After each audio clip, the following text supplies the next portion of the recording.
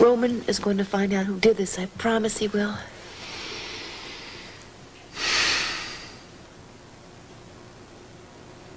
You know, we had a bubble bath tonight. You did? Yeah. Yeah, and I got in with all my clothes on. Oh, Gene.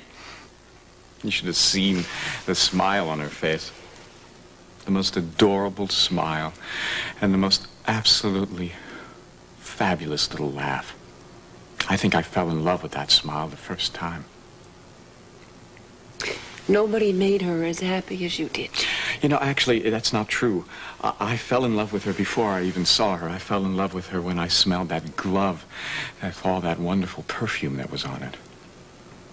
She loved you so much. You know, I should have walked away, Marlena.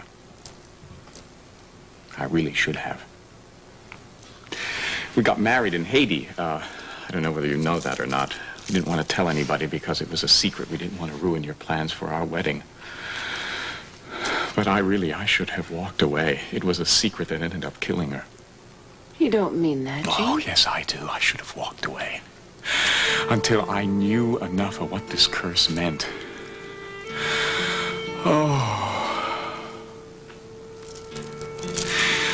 Well, it's something which ended up killing her. And I am responsible for her death. Gene. I just got to get out of here. Gene.